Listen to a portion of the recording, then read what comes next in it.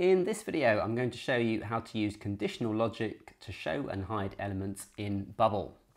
Okay, so we've got a main group here, which has text and our logo, and we have this element here, which is our main button. Now we're going to select the button and click Add Workflow. So Bubble starts us off with when the main button is clicked, and we're going to add a result. So we go to Element Actions, and we're going to Hide, and we're going to select the element we want to hide, which is the main group. So now let's test it, and it works. When we click the Hide button, it hides the main group. Okay, but how do we make the button show the group again? Well, we're going to click here to add a new event, Elements, and when an element is clicked. So what is that element? Well, it's the main button. So when the main button is clicked, what do we want it to do? Click on Actions again, and this time we're going to select Show, and we're going to show the main group.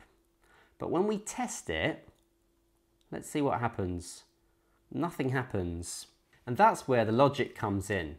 So when we go to our hide workflow, we're going to go to only when the main group is visible. So we're only going to hide the group when the group is visible. And now we're going to click on the show workflow, and we're only going to show the main group when the main group isn't visible. So now you can see the logic in action. It shows the group when it isn't visible, and it hides it when it is visible.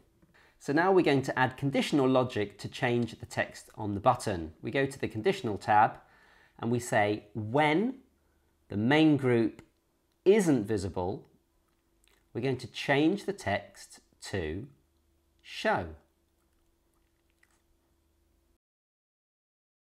So now you can see the button changes from hide to show depending on whether the group is visible.